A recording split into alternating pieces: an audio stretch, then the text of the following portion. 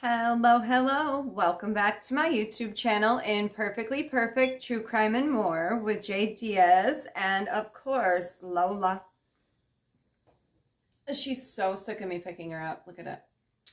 So, we just wanted to do another video, of course, on SuMmER WeLLS, but it is about RoMaN, who was said to have lived at the WeLLS house and could be in connection, possibly, allegedly, with something to do with SuMMER's disappearance. So before I get into today's video, thank you so much for clicking on this video. If this is your first time on my channel, my name is Jessica. I'm so thankful to have you here. Please like this video if you like it. Share it if you find it shareable, and please subscribe to my channel if you have not done so already. I've noticed some people getting unsubscribed, so just check to make sure you are still subscribed, and if you aren't, please subscribe. Also ring the notification bell to all, and then that way you are notified anytime I post on my channel. So thank you so much for being here. And I wanted to talk about JoSe, and he had an interview. And JoSe was said to have been staying at the WeLLS property, and he has an affiliation to Andrew Hiltz, who is Hunter's father. And it's like a huge nightmare, really. So this is kind of the breakdown of that. How JoSe got to Candace Wells' house. So they meaning Andrew's brother, their best friend, and JoSe were said to be coming down to stay in or live in Tennessee from New York. And their plans fell through. I guess where they were going to live fell through. So they went to Tennessee, unpacked a U-Haul into a storage unit. Now, nobody knows why they would do that, because if you have a home, you would think you would put your stuff in there, but no. So they had to go back and pack up the whole U-Haul and then drive back to New York. Well, in that time, JoSe, who was seeing Andrew's baby mom, which is Allie, so they were hooking up. And I guess something happened, and now Candace and Allie were very good friends at one point, but due to, I guess, Candace trying to kick it to JoSe, that ruined the relationship for Allie and Candace, because now they're both fighting over JoSe.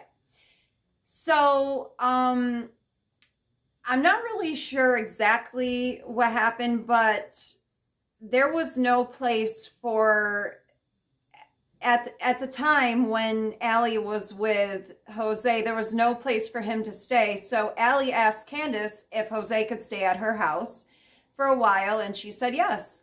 So they kind of, you know, not moved him in. I guess he didn't really have that much stuff, or maybe he did have his things that he was planning on moving to Tennessee with.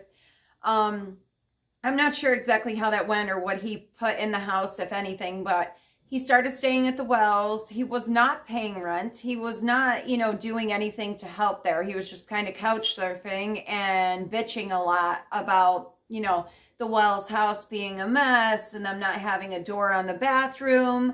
Also a lot of, okay, this is under the Fair Use Act. I am going to put out a trigger warning. This is all allegedly, in my opinion. None of this is factual. This is based on what I've seen and the things I've heard. So, also, Candace was said to have been maybe having an inappropriate relationship with JoSe. Sorry. And Don was not actually living on Ben Hill Road at the time. He had actually left to go to Utah with his oldest son, JoSe. And nobody's really kind of sure why that is. JoSe was said to have started staying with the WeLLS in October of 2021. And his account, he said that he lived with WeLLS for 6 months. But most people are saying that he was only there from 4 to 6 weeks. So I'm not really sure how the discrepancy happened. in such a big way, like so many, you know, months off, but who really knows? He also made a lot of comments saying that Candace and Hunter were having sex, an inappropriate relationship. He saw it happen. He also said that he saw other sexual, you know, allegations happen. And he was very interested in like people's virginity and sexuality and like kind of putting their business out there, which I found kind of weird. And if you saw an inappropriate relationship with a child and an adult and you said nothing, you are also just as much accountable as the person doing it. You know what I mean? So if I were him, I would never have said that. And, you know, he just made a lot of, statements about SuMMER, how, you know, that basically Candace was no helicopter mom. She wasn't ever really there much. SuMMER kind of had free reign of the yard, the property. And many times they had to go looking for her to bring her home at night. And, you know, so he was just saying like a whole bunch of damning things. But, you know, he made it seem like he really, really cared about SuMMER. He made it seem like he adored her and knew her very, very well, but how could he? He was only there for even a month. I mean, you wouldn't know everything about this little girl. He also said that Don showered with SuMMER and that Candace knew about it. And when Candace was asked about that, she said, no, absolutely not. Don never showered with SuMMER. He showered with the boys. You know, things like that. So I'm not really sure, but I just know that there are a lot of things that still don't add up. And I don't really know. I find it very weird that as soon as SuMMER went missing, Jose skipped town. No one saw him for 9 months.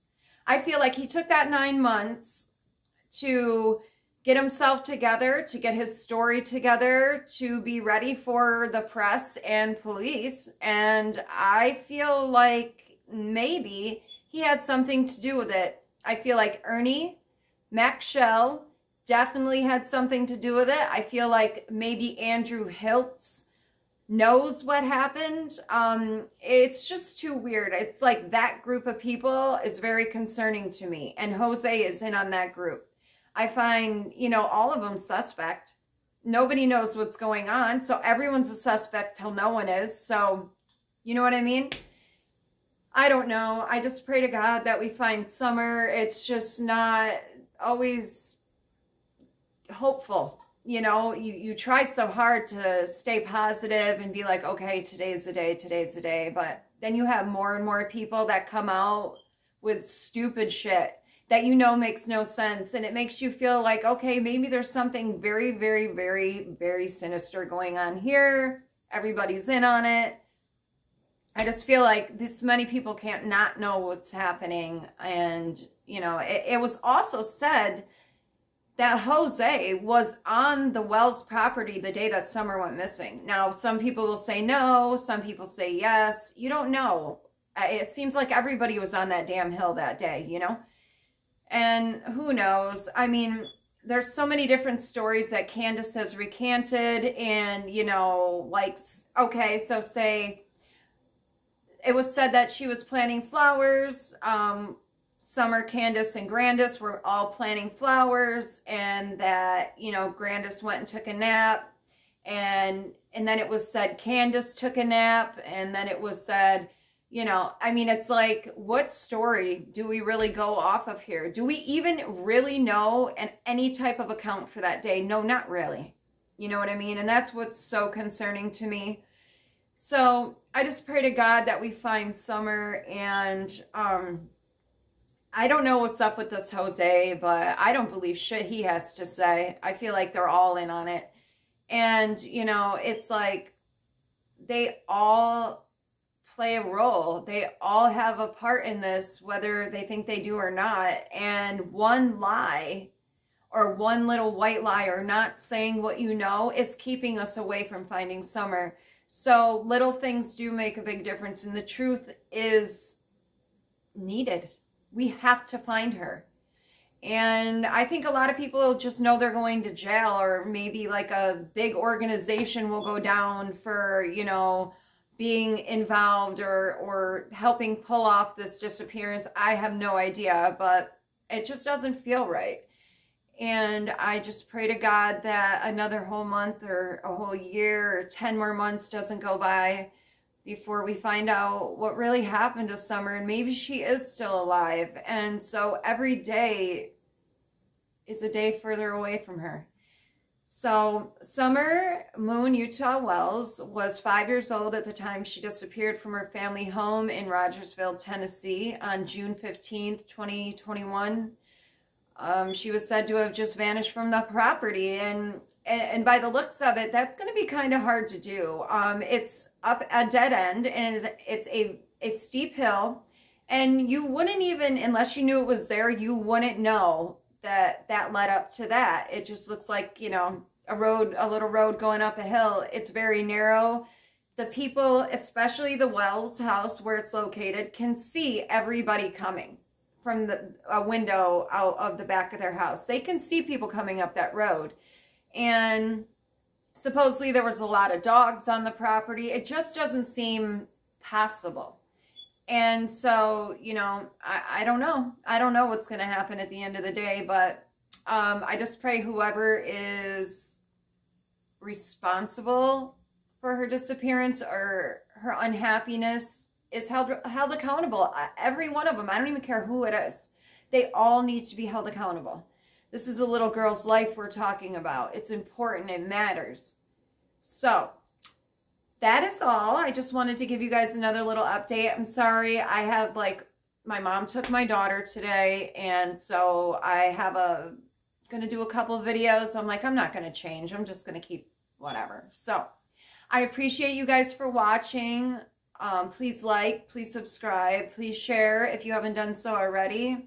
I appreciate you for being here. Thank you so, so very much. And stay safe, stay blessed, and cherish the simple things. SuMMER, we are going to find you, baby. Any information in her whereabouts, any information at all, please call 1-800-TBI-FIND and leave a message. Hopefully, it leads to our baby. Thank you so much. Have a great day. Love you guys. Bye.